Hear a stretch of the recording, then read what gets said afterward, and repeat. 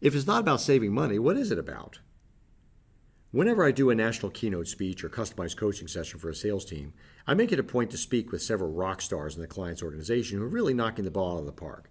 The highest performers always have offering specific lessons that the rest of the sales team could learn for increasing their sales. A large controls manufacturer recently asked me to present a general session keynote at its national sales meeting. As I was preparing my remarks, I had the pleasure of speaking with one of the rock stars. I asked him, "To what do you attribute your success selling controls in the laboratory segment?" He responded that he specialized in controlling the energy used to power exhaust hoods in critical environments like labs, and that by doing so, he could reduce a facility's energy use by more than half. In fact, he gave me the example of a lab for which he reduced the bill by more than $350,000 per year. I was certainly impressed.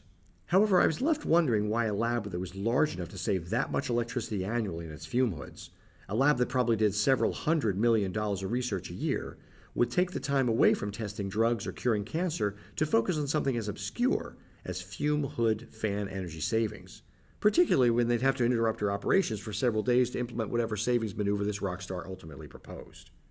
The rock star set me straight. He said, "You don't understand.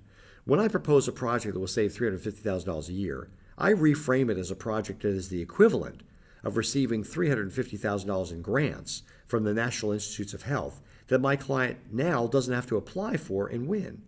Then I reframe that as being enough grant money to fund several more researchers' full-time salaries. In fact, since my gear will continue producing savings for 20 years, it's really the equivalent of getting that client $7 million in quote-unquote grants that they neither have to apply for nor win, all for the temporary inconvenience of working with me for a week or so to change out the lab's fume hood controls."